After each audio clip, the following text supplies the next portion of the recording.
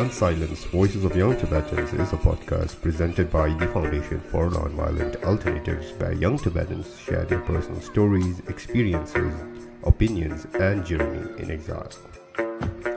Tashidalik, Namaste, and welcome to our FNVA podcast, Voices of Young Tibetans. We usher our second season of Unsilenced today, and to mark this moment, today we discuss Tibet and the Tibetan movement from a Tibetan who was forced to undertake the arduous journey of crossing the Himalayas, and after doing so continues to carry the torch for a free Tibet in exilehood. Furthermore, today's episode would also bring light to the largest Tibetan NGO outside Tibet, the Tibetan Youth Congress, what they are, what they do, and how they function.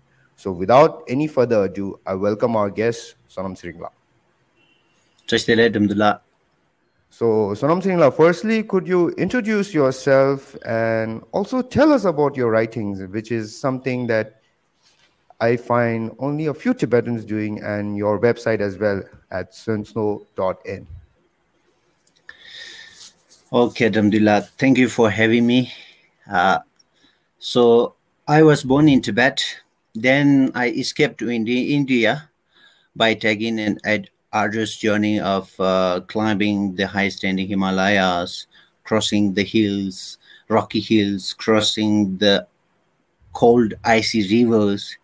And then after a month-long journey, we reached Nepal, where we were received by the Tibetan Reception Center over there. From where, after spending 15 or 20 days over there, we were sent to Delhi, and then to Dharamshala, from where we were distributed into different Tibetan children's school. I was sent to TCV school Suja, and I studied till 10th over there, and then I joined Kobabu for 11th and 12th, after which I joined Delhi University, where I studied political science honors from Hindu college, and where we were fortunate enough to meet, and we had some good memories, Alhamdulillah. And then after my bachelor, I joined O.P. Jindal Global University, where I did my master in public policy. And during my college days, I had the opportunity to serve in Regional Tibetan Youth Congress in Rohini. First year, I was joint secretary. Then during my third year, I was elected as the president. So right after my graduation, I joined the general body meeting of Tibetan Youth Congress, and from there I was elected as the general secretary, and then re-elected last year for the second term. So I have to serve here for the next 3 years, and I think it's a good opportunity, because I always believe that I have more time for the cause of my country than for myself, and I always say that I will make the best use of my only life to fight for the rightful cause of my country, and to live up to the legacies of our forefathers. And that is the dream I dream every sleepless night of mine. So I will make the best use of this platform. Hopefully, I would be able to live up to the expectations of the Tibetans inside Tibet in serving the common cause of Tibet. Yes. And Sonam, as you mentioned, we came across each other for the first time at Hindu College, and since then I've seen you take a real firm stand on the Tibet issue, and not only the Tibet issue, how we need to resolve the Tibet-China conflict, what path do we, especially as youngsters, need to go forth. And one thing that you do by yourself, regardless of your association with any organization, is your writings, is your website. So could you throw more light on that? Okay, so I write not because that I'm good at writing.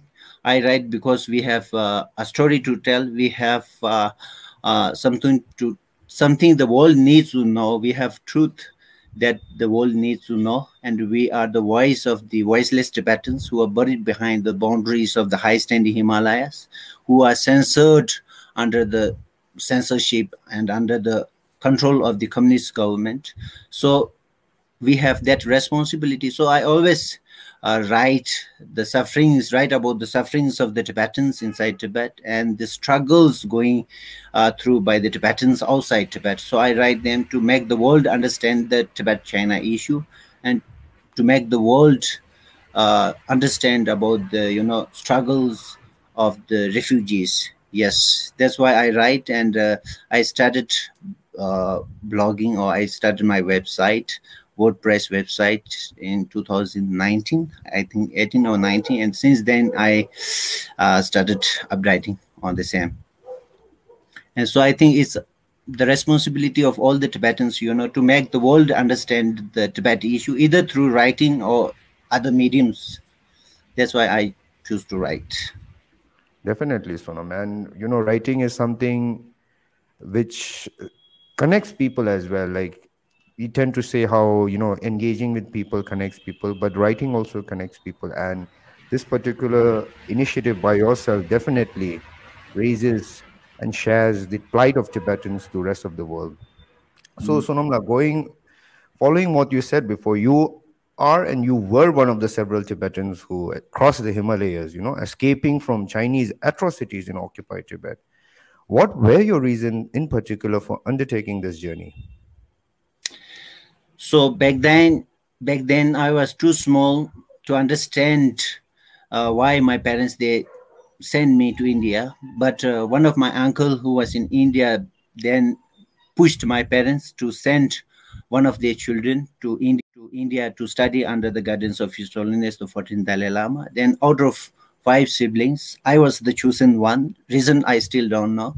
So they asked me if I wanted to go to India to study in the schools set up by His Holiness the 14th Dalai Lama. Then out of my curiosity, I accepted their proposal.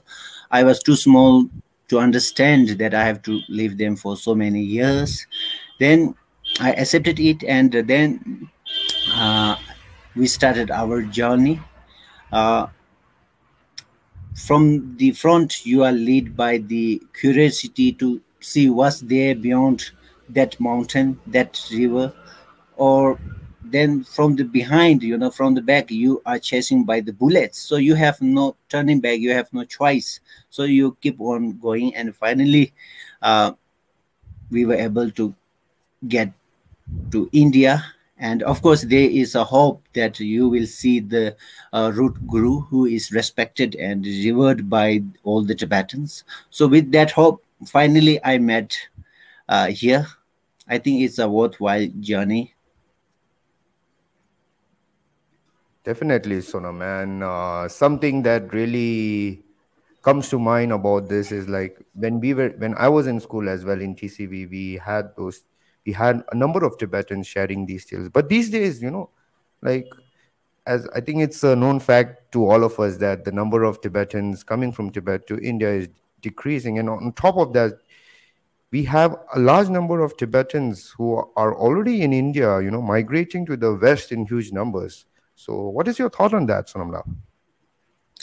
So as a refugee, we don't have any permanent address, right? So many of them, they choose to travel, they choose to move wherever they find a stable life, a good opportunity. So many of the Tibetans, they choose to go abroad for different reasons. Some of them are going to find a stable financial source, and to get a better education opportunities. And of course, there is a brain drain is also there, because many of the graduate Tibetans, they move to the West and they are working there in a totally different field.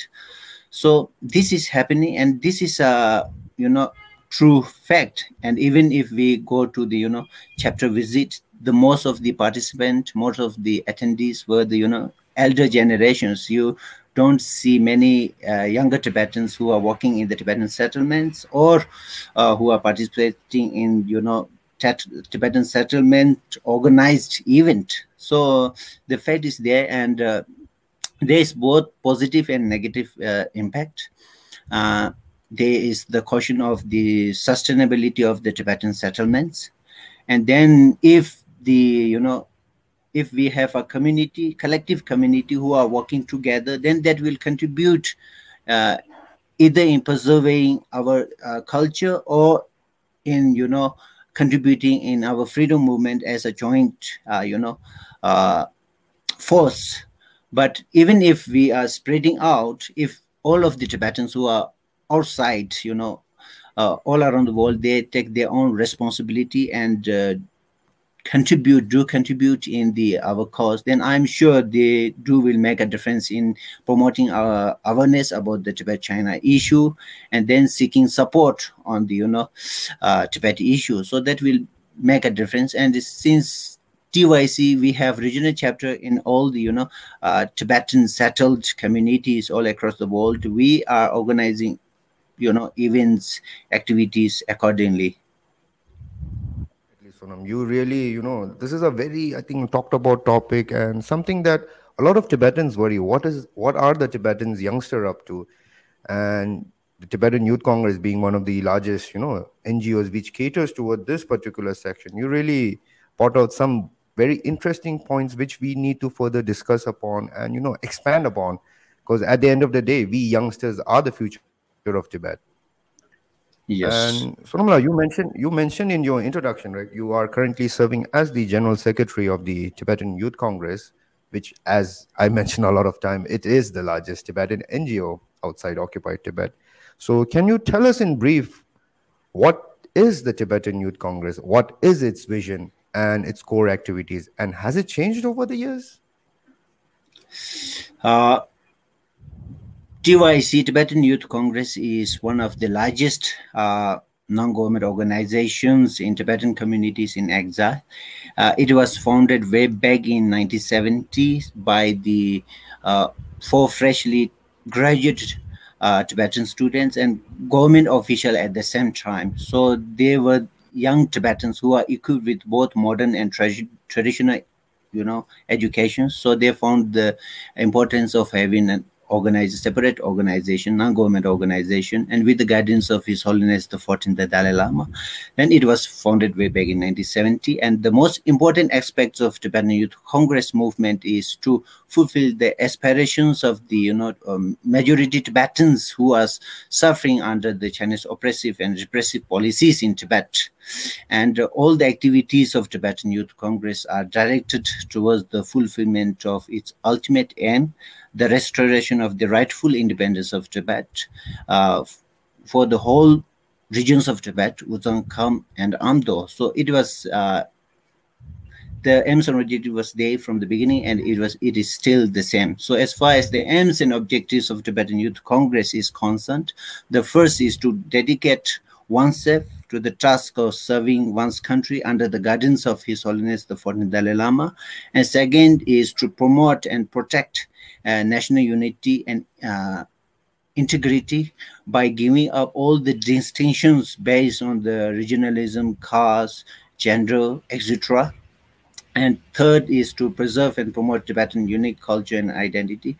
And the fourth is to fight for the complete independence of Tibet. So based on these 4 aims and objectives, TYC for the last 70 years has been organizing political campaign activities from hunger strikes to picketing, fasting, demonstrations, bike rallies, cycle rallies, etc. And we make sure the world understand what is happening inside Tibet.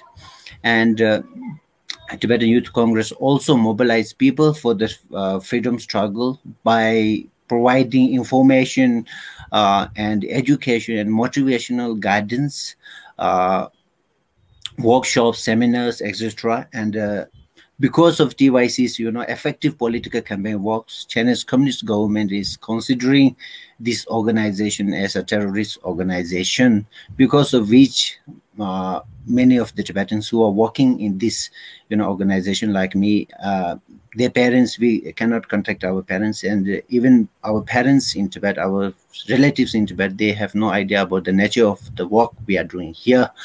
And TYC also organize social service activities, and since from its inception we have been serving our community to alleviate some of the most social educational problems in our community. And TYC is also a leadership training ground in exile, one of leadership training ground. If you look at the Tibetan communities in exile, most of the community leaders, they have something to do with TYC, either in the regional chapter or in the sanctuaries. And because of through these trainings, and you see that a lot of Tibetans who are serving currently in Tibetan organizations all across the world, they are the former TYC members. And we also give workshops every year to the college going students and high school students. And we also organize cultural activities to preserve and promote Tibetan unique culture. And so TYC overall, we have more than 88 regional chapters all around the world in more than 14 countries with more than 38,000 members all across the world. So this is the brief introduction about TYC. Definitely, Sonam Tsering. And as you mentioned, you called about the bike rally, and I remember it was a few years ago that you were also actively a participant of it, and we had a lot of TCV Suja friends who were also participating in that particular rally. And these sort of rally really spreads the message of what Tibet is, what its current situation is. So yeah, definitely the TYC is one of the leading organization who spearheads such movement. And even during COVID, like you mentioned, social service, right? Like I remember Yes. seeing in Dharamsala, like it was TYC along with other organizations as well, but you were the ones who were championing it. So yeah, definitely TYC is a very vital organization in our exiled Tibetan community. And just continuing on this subject, every year, I think it's a known fact that when His Holiness the Dalai Lama gives teaching in Bodh Gaya, be it the Kala Chakra or even normal initiation, it is the TYC who initiates various drives which assists the pilgrimage and also those visiting Bodh Gaya. Can you tell us what sort of activity does TYC engage in there, and how was your experience in particular this year? So, as I said earlier, TYC, since from its inception, has been rendering social services in our community to elevate some of the most social and cultural problems in our community, from building public toilets to paving public roads. And of course, whenever His Holiness gives teaching, Kalatara teachings or any other teachings anywhere else in India, TYC offers our voluntary services, primarily aimed to assist the Tibetans coming from Tibet. And but this year I wasn't there because I was the one who is staying back in office and working over here. But so when we do our social service campaign work in Bodh Gaya, we devise our volunteers in different units. We set up announcement center from where we do announcement in more than 8 languages and make the public aware of the teaching proceedings. And time and time again, we remind the devotees and pilgrims about their security, their health, and we have a lost and found session and an emergency session to attend to the emergency needs of the devotees. And they can also do the final ritual and cremation services for the devotees who passed away during the teachings. This year, one of the nuns from the northeast region passed away, and we did the final rituals and cremations in Bodh Gaya itself. And we have receptions and units at the bus stations and the railway stations, do day and night service on rotation basis. We make sure the public, get a safe passage through the venue, and we provide a Tibetan announcement facility at the Gaya railway station as well, and which gives a very good vibe and very good feeling, a sense of community, a sense of welcoming to the devotees, particularly Tibetan devotees coming from all across the world. And when I was back in Rohini in Delhi in 2017, I got an opportunity to bring more than 30 members, TYC members from Delhi to Bodh Gaya, and that time we served in the camps where we are doing a security duty day and night. Then one of our group, including myself, we were sent to Panna. Firstly, they thought that there won't be many Tibetans who are coming to Panna railway station, so I was the leading member, and we have only 7 members, TYC volunteers over there. And then we are receiving lots of calls every day, and we are doing day and night service. It's very difficult. At one time, you are receiving more than 3-4 buses of Tibetans over there. We sent them to Bodh Gaya, and it was very tiring. But at the end of the day, you feel so proud and you feel so happy, because you heard, the only thing you heard is the thank you, thank you, thank you, TYC, thank you, TYC. So even though you are, physically you are tired, exhausted, but your mental presence, your mental happiness makes you serve it continue. So that time when I was serving at the bus station, then railway station, then we were sent to the tent centers where we do night and day duties, to do the security duties. From there, I write one poem, which is being liked by many of my friends. Maybe I can share with you as well right now, if it's okay. Definitely, you can do that, Sonam. All Yeah. of us would love that. So TYC volunteers, they wear a yellow suits, yellow vest with the Tibetan Youth Congress emblem and the identity number to every members. So I was, during that time, I was doing a security duty, and I wrote a poem called Yellow Guard. And because why I named this poem Yellow Guard is because the Tibetans inside Tibet, they are not naming TYC because of the political reasons. They're called Yellow Guard. Mami Sebo, they call. So because we are all the Tibetan Youth Congress volunteers, they are wearing a yellow vest. So I wrote the poem titled Yellow Guard. In the mid of cough and cold, I am the yellow guard, guarding tens and thousands of tent, listening the hateful songs of innocence, snoring here and snoring there, killing the youthfulness of the silent night. I am the yellow guard, guarding the God's men in the mid of evils and devils.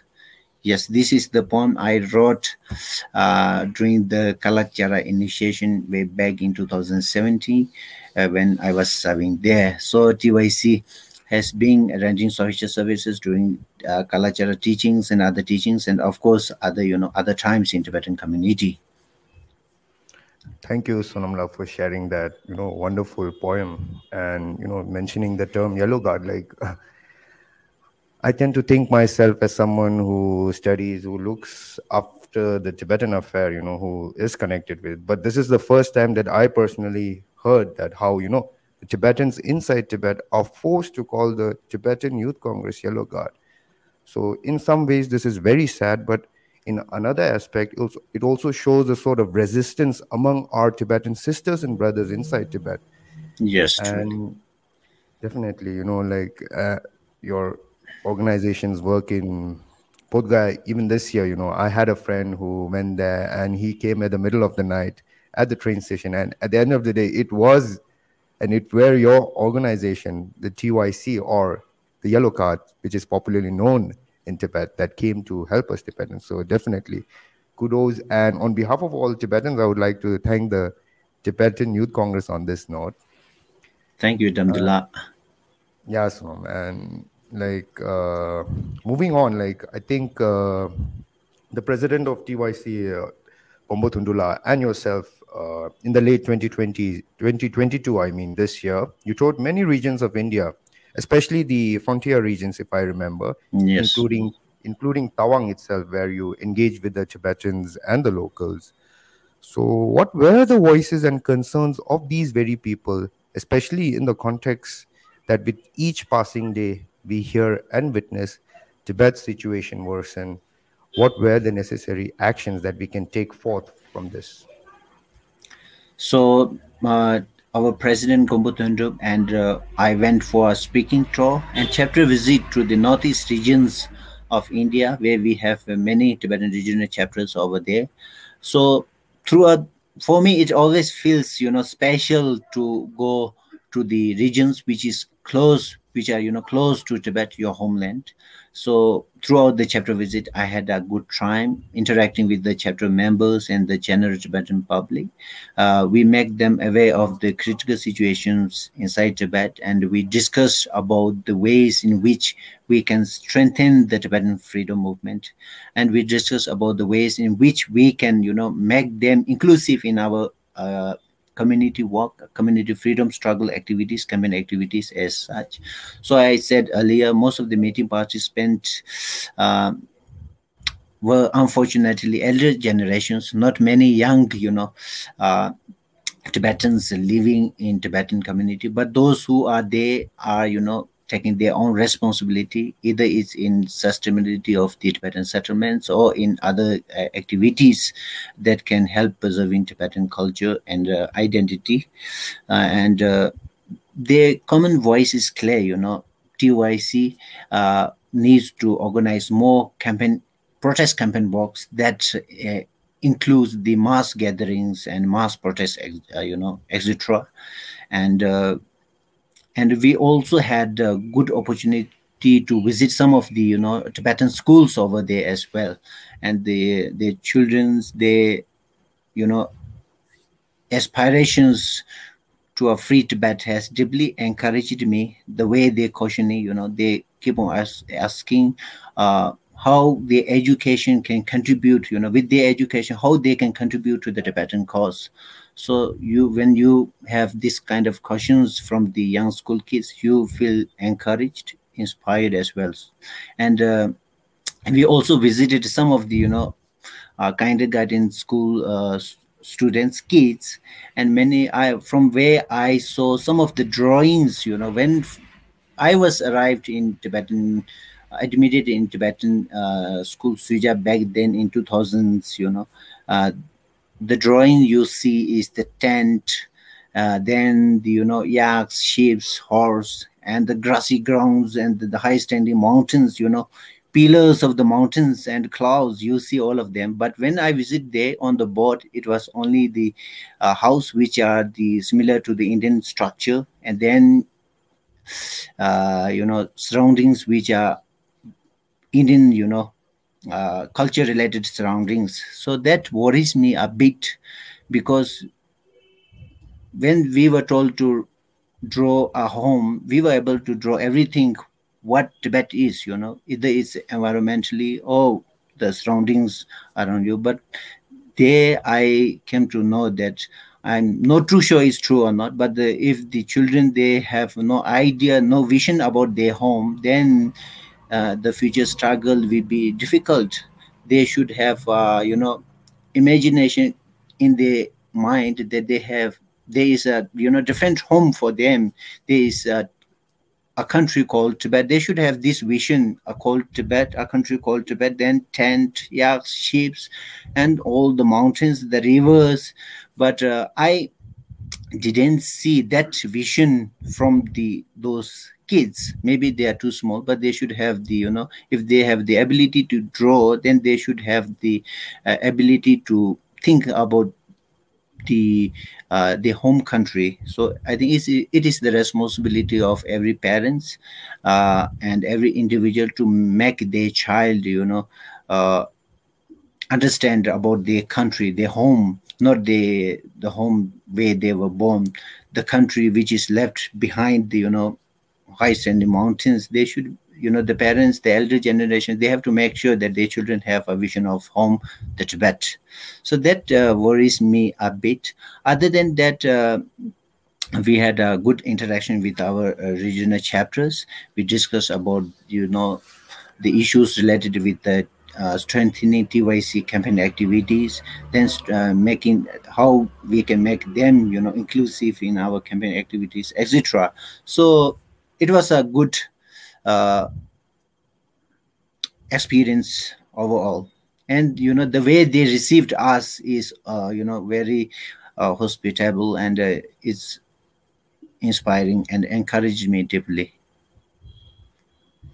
Definitely, Sonam. Like, the interesting point about the drawings, like, even I remember when I was in school, like, that was a normal drawing that we used to do. No, we used to put those mountains, those rivers, and some tents For yaks, we would draw a normal curve. So yeah, I think something or the other may be changing, and something is wrong in our way of communicating, especially with the younger generation. So yeah, very interesting point that you brought up when you were touring the northeast region of India. So, Sunamla, this year in particular, 2023, everybody knows that this is going to be a year when the People's Republic of China will be tested because of its COVID crisis, economic growth, low birth rate, and even the rising question on its own president, who, in a way, secured an unprecedented third term, like for Xi Jinping. So, what plans, including like lobbying with decision makers, does the TYC have for this year in tackling and solving the Tibet-China conflict? So we all know that the change is coming with coming of the COVID-19 from the Chinese city of Wuhan.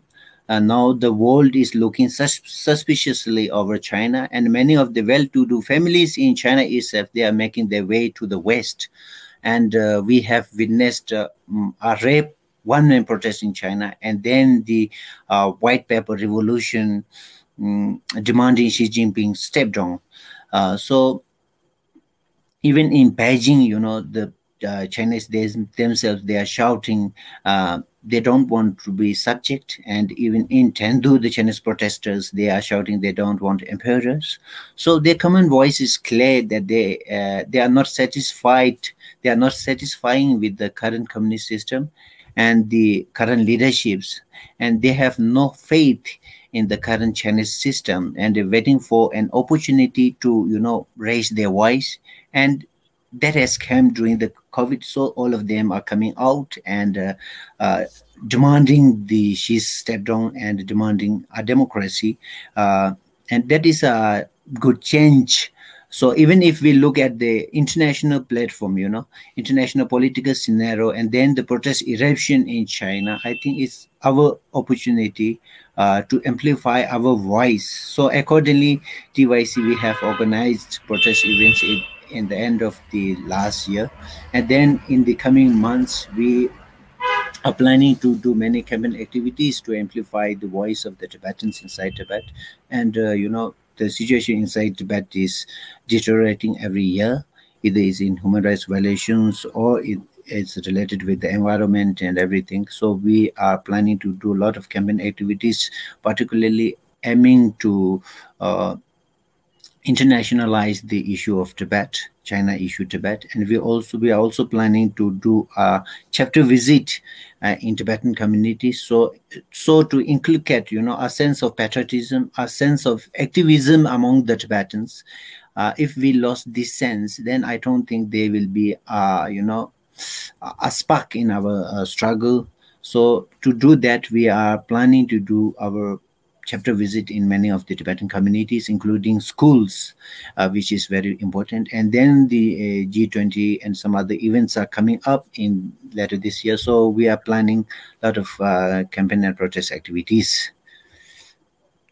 Definitely, Sonam. And I think one thing, a current ongoing campaign is the campaign against Thermo Fisher, right? I think even TYC Yes. is part of it. So could you Yes. elaborate a bit on that?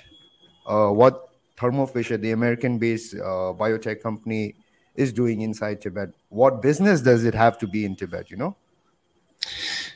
Yes, so there is issue that the Chinese, they are collecting mass DNA from the Tibetans, even from the 6-year-old kids. More than 1 million Tibetans DNA is stored is already in the hand of the Chinese Communist government. So there will be Tibetans whose DNA is with the Chinese government. They will be not safe in future, and this project, they will continue to do so. So we are protesting against the same. And Thermo Fisher, they are using the the DNA gadgets, which are the product of the Thermo Fisher. So we are demanding the Thermo Fisher not to sell those DNA gadgets to China, even when they have some rules and regulations that they have to adhere to. But the Chinese, they are not adhering the rules and regulations. Even if they are using the gadget, they should make the permission. They should have the consent of the general public that you have our consent to collect DNA, but they without those consent they are collecting forcefully. So this is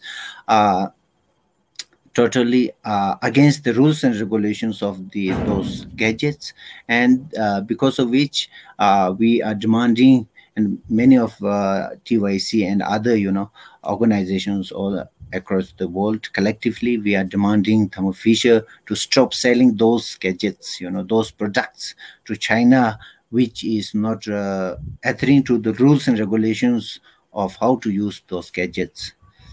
And Indeed, hopefully we will stop it. indeed, Sonamla. Like, one thing I've seen in social media is how people comment on this particular movement that we Tibetans organization are, spearheading. Like, even DNAs are being collected in our country. But the main question here is consent, and which beautifully highlighted. Without consent, you can't do anything. Like, at the end of the day, it's a right of an individual, which at the end of the day is what the Chinese government, especially its communist regime, does not respect. So, yeah, thank you for enlightening us about this very particular movement, which has been, the attention of the whole world for the past year, especially since the onset of the COVID pandemic. So, Sonamla, like, I think we are short on time. And finally, I would like to request or ask you whether you have any messages to our fellow Tibetans and the plethora of Tibet supporters around the world who continue to stand in solidarity with us Tibetans when it comes to the Tibet-China conflict. The message to my fellow Tibetans, my fellow countrymen, is simple. Let's keep Tibet and Tibetans in our hearts and be a voice of the voiceless Tibetans in Tibet. In that sense, we all have a responsibility, and we all are capable enough to contribute something to our cause in any way, in any mediums. So we all are capable enough to contribute to our cause. And so I urge my countrymen, my fellow Tibetans, to make your contribution by keeping in faith that our contribution matters in fulfilling the aspirations of the Tibetans in Tibet, in regaining the rightful independence of Tibet. I also want to remind my countrymen, Tibetans, fellow Tibetans, that the Chinese system is not flexible and tolerant enough to accommodate different ideas and cultures. So don't expect them to make changes for our benefits. We have to take and we have to claim what is ours. The situation inside Tibet is deteriorating year by year with the implementation of more and more hardline policies, arresting more and more Tibetans with baseless allegations. So it's our duty to amplify the voice of the Tibetans inside Tibet. So, and for our foreign supporters, I, on behalf of the Tibetan Youth Congress and Tibetans all around the world, extend our heartfelt gratitude for the solidarity and support. You are not only supporting the Tibetan cause, you are holding to the truth and justice. So if Tibet regains its rightful independence, then the winner will be, the victors will be for justice and truth. So you are supporting truth and justice. So thank you, and keep supporting our cause, because it's a just cause, and we won't forget the support and solidarity of our foreign friends when we regain our rightful independence. That's it. Definitely. Thank you. Definitely, Sonam. Such a wonderful message, to conclude things up. It's been an honor to have you on our podcast, Sonam Tsering. Thank you. Thank you all. Thank you, Dhamdul, for having me. Thank you. For more updates and videos by FNVA, click on the link and please subscribe to our channel. Thank you for watching.